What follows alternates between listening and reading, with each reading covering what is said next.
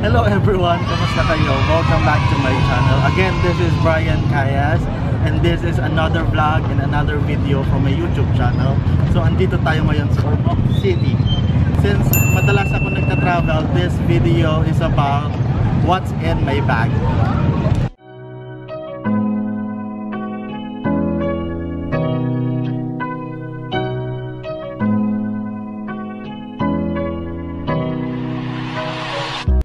So without further ado, let's go ahead and check what's inside my bag. The bag that I'm using is ANELLO bag. It's a leather bag from ANELLO. Previously, bago tong bag na to, ang gamit ko ay Herschel bag. Yung Herschel, parang mga 2 months ko lang siyang ginamit. However, wala kasi siyang lagayan ng laptop. So, meron akong pouch ng laptop, pero much better kung meron siyang compartment ng laptop sa loob. Normally, yung mga Herschel bag, meron naman gano'n. So, since nga gano'n, I decided to buy this backpack. Mga 2 weeks ko pa lang itong nabibili. This backpack has lots of compartment. It has 2 compartments at the side and big compartment on the front and dito sa taas. Sa loob, marami din siyang compartment. Meron siyang lagay ng laptop at some na maliliit na compartment sa loob.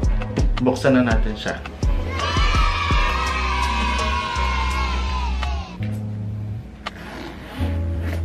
What I usually bring whenever I'm traveling is, of course, my laptop. So this is my laptop. It's a Mac 2017 Touchbar MacBook Pro kasi dito ako nag-edit sa Final Cut Pro. So also, for those people na plano bumili ng MacBook, I would suggest na MacBook Pro yung bibili nyo instead the MacBook Air or the MacBook alone. Kasi sa rendering pa lang nung video, super bilis niya. So lalo tayo as a vlogger, sobrang time consuming talaga. Ang tagal-tagal mag-render ng video. Also, I would suggest if you're planning to buy a MacBook, don't ever buy the baseline model which is the 128GB kasi super lakas kumain ng memory or ng storage ang MacBook. I would suggest if you're an editor, better to get the 512GB what I'm using right now para hindi ka na delete ng delete pag nag-edit ka. So let's check it. What's next? This is my bag, my wallet, and my pouch. Pag ayokong dalhin tong malaking bag, normally ito lang ang bit-bit ko. It's a Louis Vuitton pouch. So, meron siyang keychain. Pinili ko to sa Japan. Ito daw ay pampaswerte sa pera tsaka sa love life. Sa pouch na to is andito na yung wallet ko. I'm using a Hermes wallet. So, buksan natin. So, yun. Mahilig ako gumamit ng card. Birang-bira akong gumamit ng cash kung hindi talaga kailangan na kailangan. Wala akong cash dito. Yun. What else? Sa pouch na to, nandito din yung aking passport. So ako, kahit di naman ako nagtatravel, lagi ko lang itong dala. Parang nakasanayan ko lang siyang dalhin. Also, sa passport na to, is nandito yung debit card ko. Huwag mong isasama sa credit card yung debit card mo. Parang Chinese na pamayin lang. So yun. Tapos may mga coins dito, tsaka may mga konting papel. Kasi hindi nga ako makas na tao. So this one, this is a gadget accessory, what I usually use. At hindi ko siya pwedeng makalimutan kasi napaka-importante nito. So pag binuksan natin, so I'm using a action camera. Pag may mga underwater scene ako sa vlog ko. Tapos Apple mouse. So, lagi kong dinadala tong Apple mouse kasi matatagalan na ako mag-edit pag yung touchpad lang yung gamit ko. Of course, yung charger, yung MacBook charger.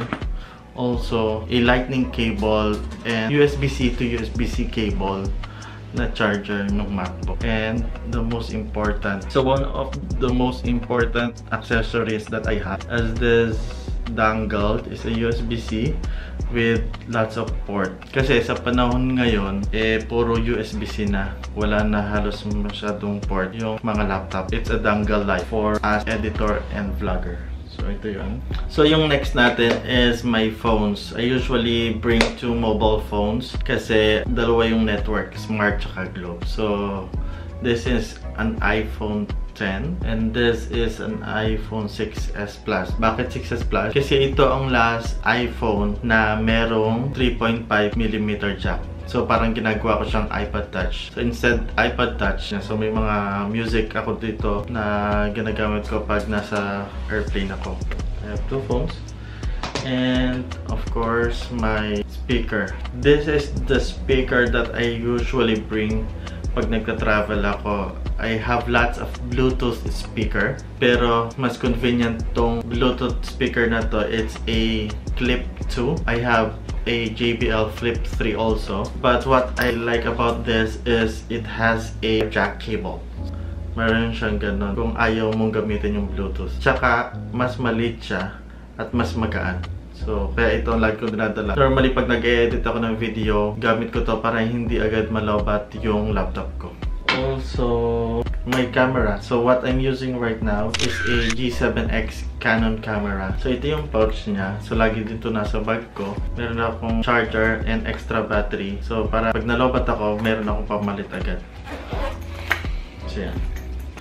So, ang laman ng side compartment is my Apple AirPods. So, yan siya.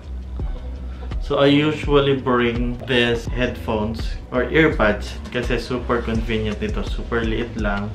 So, pag may biglaang calls, bubuksan mo lang siya. Lalagyan mo lang sa tenga mo.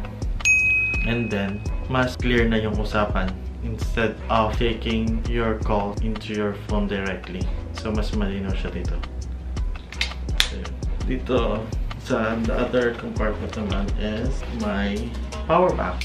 So, this is...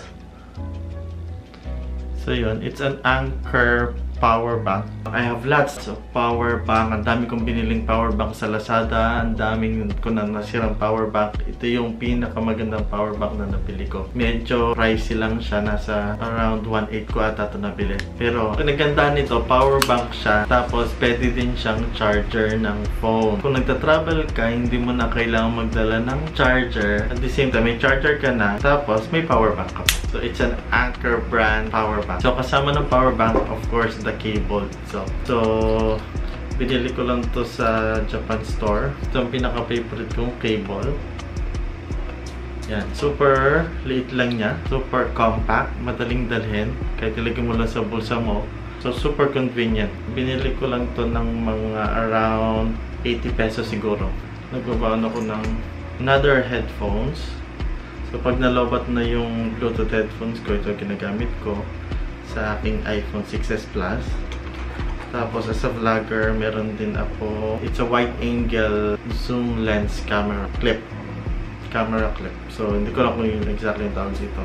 Also, what I usually bring, the most important thing whenever I travel is all my necessities. It's a small pouch. It has a toothpaste, a toothbrush, a mouthwash.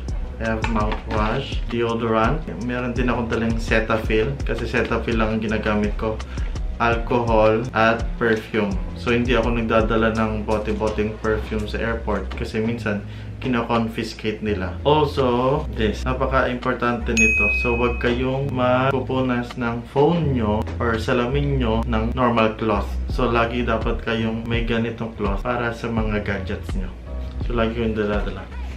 So, lastly, what I usually bring sa pag-travel ko is ito aking sturdy tripod. Super tibay niya. Tsaka super convenient na gamitin. Before, ang ginagamit ko is a GorillaPod. But now, ito na yung madalas kong dinadala. So, yun na guys, lahat ng laman ng bag ko. So, yun ang usually kong dinadala tuwing nagta-travel ako. So, comment down below kung ano yung mga importanteng bagay na lagi mong dala tuwing nagta-travel ka. So, if you like this video, please make sure to give a big thumbs up. And if you're not yet subscribed to my YouTube channel, please make sure to subscribe. I-hit mo na rin yung bell button para ma-update ka pag may mga bago akong video. Thanks for watching guys. See you on my next vlog.